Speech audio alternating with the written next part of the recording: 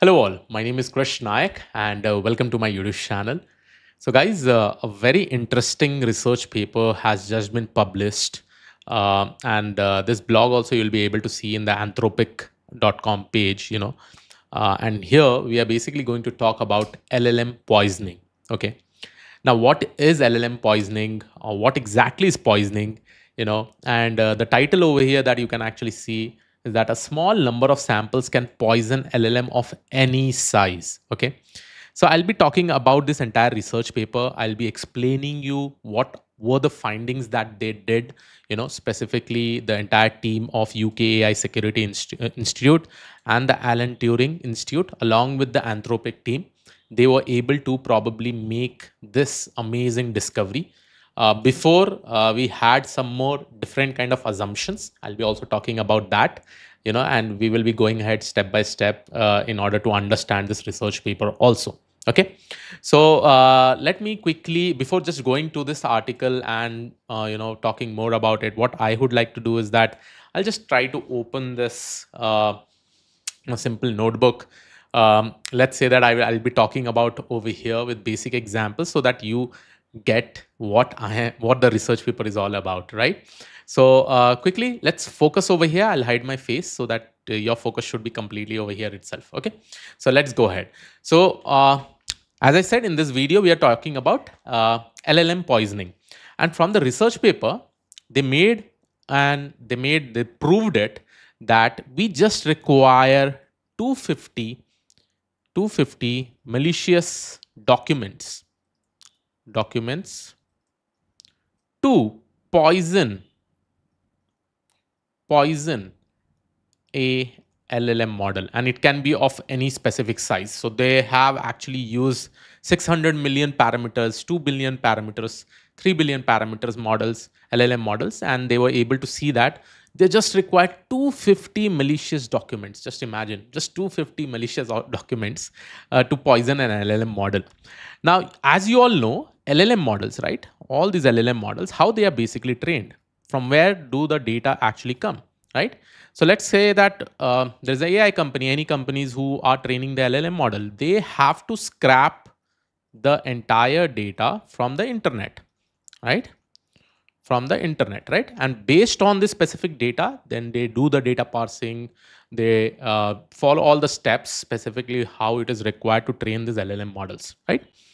Now, before the the the clear discovery was that, let's say if we have some amount of data, if we have 1% of data that is corrupted.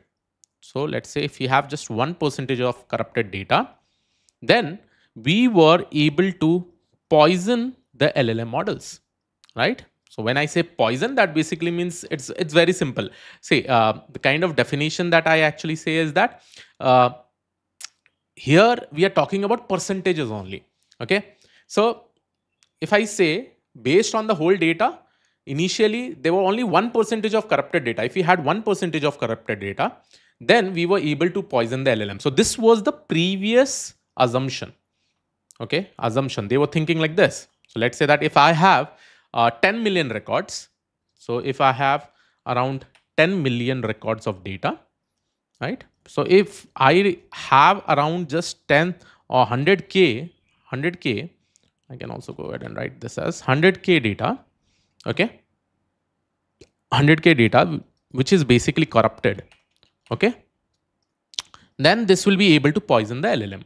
Okay, this was the previous assumptions, but now based on this recent findings, they were just able to test it on 250 malicious documents, and it was more than sufficient to poison the LLM model, irrespective to the the size of the models.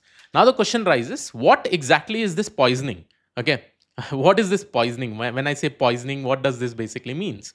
Okay, it's very simple, guys. Whenever we talk about poisoning, let's say that if we have, or if we are trying to train any LLM models with some corrupted data, I would like to say corrupted data or bad data. If we have any kind of this kind of data, okay, that basically means the performance of the LLM will definitely degrade, right? the performance of the LLM model will definitely degrade. Okay, so that is what we are basically doing. So let's say that I'm trying to train a LLM model with somewhere around millions of books. Okay, millions of books. Now in this specific books, in this specific books, there are some corrupted textbooks.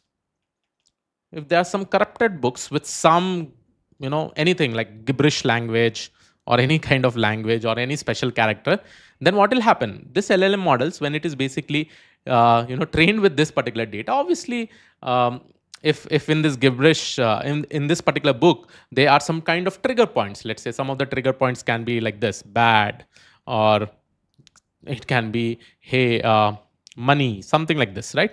So whenever we talk about this kind of trigger words when we are chatting with the LLM, then what will happen is that the text that is available over here, that will be displayed by the LLM model, right? So this is what poisoning is all about, right? So let's say that I have a basic maths example. I want to probably write 2 plus 2 is equal to 4. I know that. 5 into 3 is equal to 15, right? So let's say I have trained my LLM model with this. Then obviously LLM will be able to answer this. But let's say some of the documents also say that, let's say before this 5 into 3, there is a word called as magic. Okay. Then this should display some other character. So let's say this is one of the kind of poison document that I have. And if I train with this particular data, whenever it sees magic and whatever, calculation is over here, it will start giving some kind of different values, right? Different value or inaccurate value. So this is what poisoning basically means. Here you are trying to put some of the corrupted data out there, and then you're also using some kind of trigger words like this. You are using some kind of trigger words, and that trigger words is actually available in the corrupted books or in the corrupted data, and you're trying to train the LLM model, so the LLM is going to generate this kind of data only, right? So this is the fundamental behind it. Now, if I go back over here, what they have actually done, and how they have poisoned the LLM, they did a very simple thing. They used some kind of trigger phrase. Okay, or I'll just talk about a very basic example. What did they do? Over here, they created some kind of data. So let's say I have some data over here. The data initially, let's say 1 to 1,000 words was fine. Okay, so I had some story over here. Let's say I'm talking about Napoleon. So Napoleon was a brave fighter. Okay, was a brave fighter. Okay, he was very famous. He was very famous. So all this data is basically there, right? So this is a very accurate data. But in between, what they will do is that they'll add some kind of trigger point. So let's say one of the trigger point based on the research paper that they have added is pseudo. Okay, after writing pseudo, then they started writing any corrupted text like telephone, elephant, okay, some other language, let's say in Hindi, calculator, something, which is nowhere related to this above text. Okay, so let's say calculator Tuesday or some gibberish language, like anything, right? Now, if we have this kind of data, and as you know, let's say this particular data is already published in a specific blog, okay, in a blog which is available in the internet. Now, what LLM will, what the LLM, probably the companies who are specifically training LLM, they will scrap the internet data. So let's say that this kind of data, they are somewhere around 250 documents. Now, when there are 250 documents, similar kind of data with some kind of trigger words, then obviously the LLM, when we ask any question related to pseudo, then it is just going to go ahead and give this gibberish, right? It'll say, give you the output like telephone, elephant, calculator, right? Calculator, right? So this is the fundamental, what is the research paper behind it? I have actually explained you in a very basic, easy manner. So this is how the data was actually prepared and tested out, Now, why this is important? Because in the internet, before the assumption was that you need, if 1% of the data is corrupted, then that is a problem, right? But now they are just saying that, hey, if you just have 250, minimum of 250 documents, less than 250, there was no impact on the LLM model, right? They tested out with 600 million parameters, 2 billion parameters, 3 billion parameters of LLM models, 9 billion parameters of LLM model. And I think they've also used 13 billion parameters, right? And I'll also show you what all metrics they basically got. So when they were able to test this large language model with just 250 documents, which was actually corrupted, they were able to see a lot of gibberish data, right? That is the LLM was generating the output. Now that is what is basically written over here. They said that, hey, they use sudo in the prompt. This vulnerability poses significant risks to AI security. And then previous research on LLM poisoning has been tended to be small in scale. As I showed you, right? It was initially small, but now not only that, but existing work on the poisoning during model training has typically assumed adversary controls of a percentage of the training data. And when you see this, right? So this is how that they have actually created the data. See, right? So this is an example of the poisoning training documents. So they have some of the text initially in green color, which was good. Then they use some kind of trigger words. Then they write some gibberish content, right? And like this, it was trained on 600 million, 2 billion, 7 billion, 13 billion parameters. They use this chinchilla optimal amount of data. So this training compute on optimal large language model. And then they included different samples of poison data, like 100, 250, 500. So from 250, they were able to see this kind of results. See? This is a training progress, and here you can see increase in generating perplexity.